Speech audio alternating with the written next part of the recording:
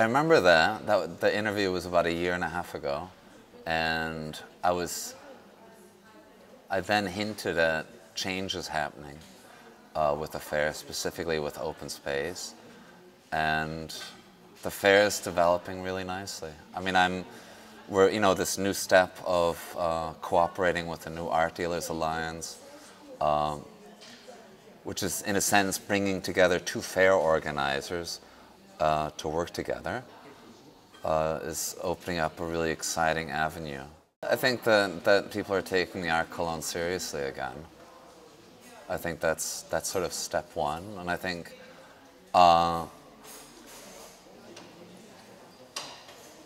it is sort of groundbreaking.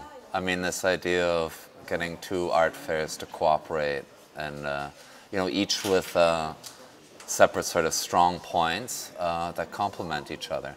So I mean, really bringing together the oldest art fair in the world for contemporary and modern art, together with the youngest art fair or gallery organization, is really kind of, I think it's pretty amazing, pretty groundbreaking, very important.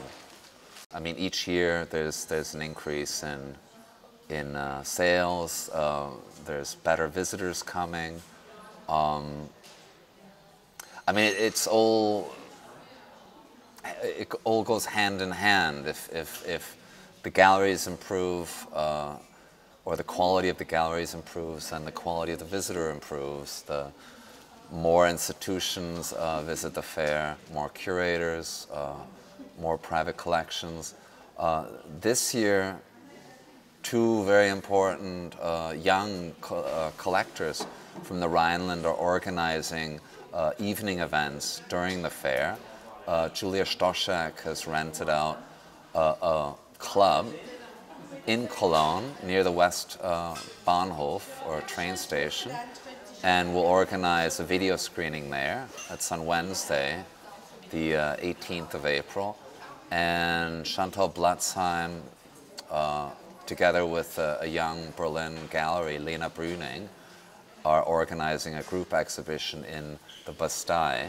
I think the new cooperation with NADA has quite a bit to do with that, especially the crossover with suddenly really being identified with young cutting-edge art, which over the last 3 years I was really working towards re-establishing Cologne's, or the Art Cologne's, image as an established fair with a classical format of providing a whole overview of the 20th and 21st century of art production.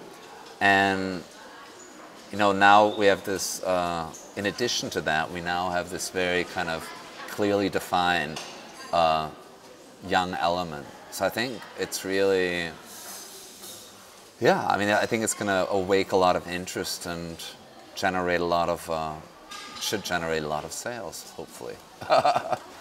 Like last year, there's a little over 200 exhibitors, of which about 44 are new contemporaries. Those are the young galleries, galleries under 10 years old.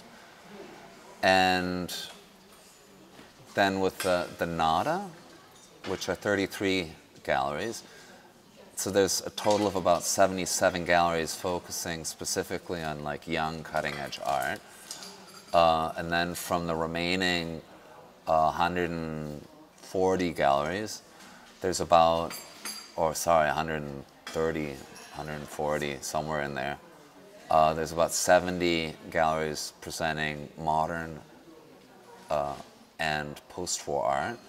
And then there's about 50 to 55 galleries presenting established contemporary art, blue chip contemporary art.